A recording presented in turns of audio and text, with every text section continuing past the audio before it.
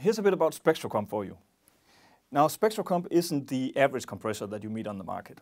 Most compressors out there actually uses full band compression, which in essence means that they compress the entire frequency range in the exact same way. Now, what that means for bass players is that the strings with the more energy, which would be the E or the B string, are actually controlling the level of compression and when the compressor kicks in. That ends up meaning a bit of a compromise for us.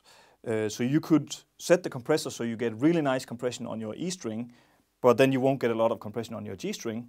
Or you could go the other way around and get some really nice compression on your G string, but then you destroy the dynamics of your E string, or even worse, of your B string. So with SpectraComp, we've taken a slightly different approach to this. What we've done is that we've split up the sound in 3 different areas. So we're compressing the lows and the mids and the highs completely independently. Now what that means is that it evens out the compression, and it actually allows you to get that tight and snappy kind of sound that you want from a compressor without destroying your dynamics.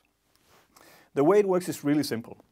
You obviously set the gain and tone controls of your bass sound, and then once you want to add the SpectraComp, you hit the shift button, and then you turn the SpectraComp knob right here. So by dialing in the compression here, I can set how much compression I want. Now what's really nice about the way that this is indicated on the front panel of Rebelhead is that the light ring of the gain knob, or the SpectraComp in this case, it actually indicates how much compression I've added to my bass. So watch the light ring when I'm playing. See, that backs off and tells me how much compression I actually have on my bass now. Really nice. Another really cool thing about the SpectraComp is that you know how many compressors actually take away from your sound when you add the compression because of the gain reduction happening in the compressor. Now we've taken that into account with SpectraComp. So what we do is basically that we compensate the gain on the other side of the SpectraComp, which kind of adds to the overall feel of your sound getting more tight and getting more sound out of your bass and more sustain out of your bass.